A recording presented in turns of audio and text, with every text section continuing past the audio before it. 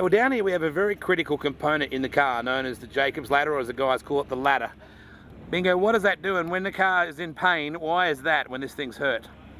This holds the rear end in place, keeps it from going to the left or the right, and a lot of times what happens is the guys will hit the wall and it'll bend the ladder and knock the ladder out, and then it lets the rear end float around and makes the car hard to control.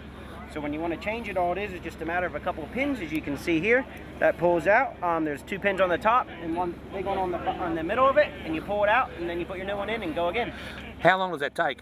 Oh, just depends how hard to hit the wall. If everything goes all right, you can pull it out probably in about 30 seconds, 45 seconds. So hopefully you get a red light situation that allows you to do that. Yeah, that's correct. Otherwise you're screwed. It makes things pretty tough. Yeah, the driver is, we're not.